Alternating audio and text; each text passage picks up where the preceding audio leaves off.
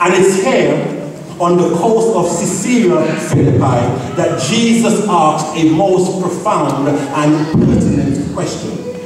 A question that was asked 2,000 years ago, and it's a question that is still being asked today. Who do men say that I am? You see, by now, Jesus' fame had spread abroad. In less than 33 years, Jesus has stirred up Judea and the surrounding areas.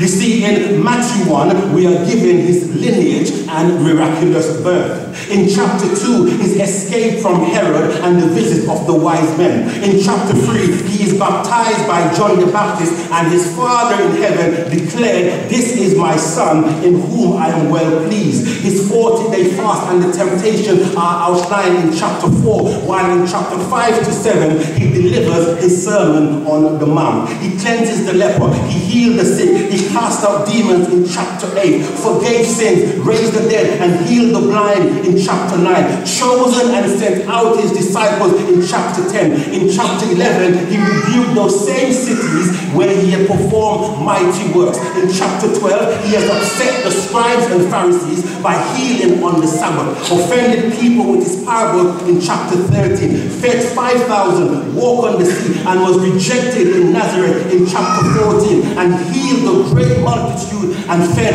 another 4,000 in chapter 15.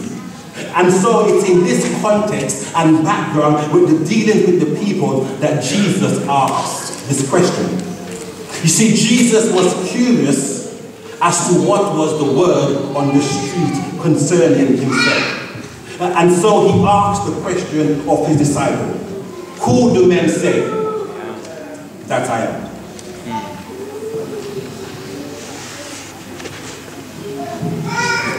Who do men say that I am? And in my mind's eyes, I can see a hand going up as a disciple keen to answer the question pronounced. Some say, you are John the Baptist. But how could he be John the Baptist? Because John the Baptist baptized Jesus in Matthew 3. Look, I'm just telling you what I've heard. I hear that too, and I've also heard that some said that you are Elijah. But how can the master be Elijah when Jesus told us in chapter 11, if you would receive it, John the Baptist was the Elijah to come? Yes, I know, but that's what people are saying. What about you guys? What have you heard? Well, I've heard that you are Isaiah or one of the prophets. Okay, peeps, I hear what the word is on the outside, but I want to bring it home. You, my friends, you, my buddies, you, my fellow colleagues in ministry, whom I have lived with, whom I have traveled with, who do you think I am?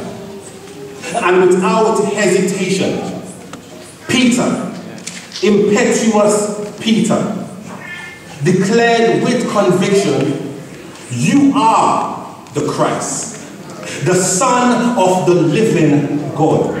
After hearing Peter's bold declaration, Jesus looked at Peter in verse 17 and said, blessed art thou, Simon Bar-Jonah, for flesh and blood have not revealed this unto thee, but my Father in heaven. And I say unto thee that thou art Peter, and upon this rock I will build my church, and the gates of hell shall not prevail against it. This statement by Christ has caused misunderstanding and confusion in Christendom for years. Two schools of thoughts exist. On the one hand, there are those who teach that Peter is the rock on which Jesus laid the foundation of the church. After all, it is argued, Peter, from the Greek Petros, means rock or rock man. And his other name, Cephas, in Aramaic, means rock or stone. In fact, the Roman church insists that Peter was more than a rock. They suggested that Christ designated and nominated Peter as the first pope. But is Peter really the rock on which the church is built? I said, is Peter really the rock on which the church is built?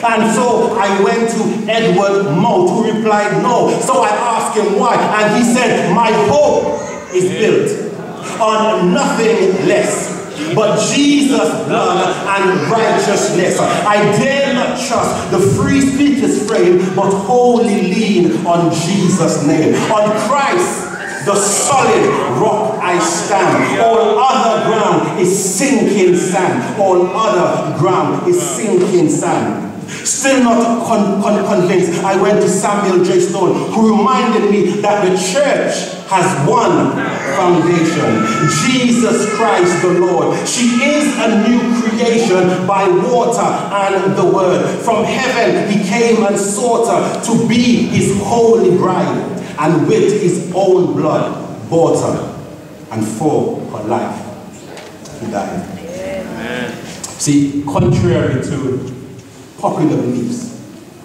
Jesus was not referring to Peter when he said, upon this rock I will build my church.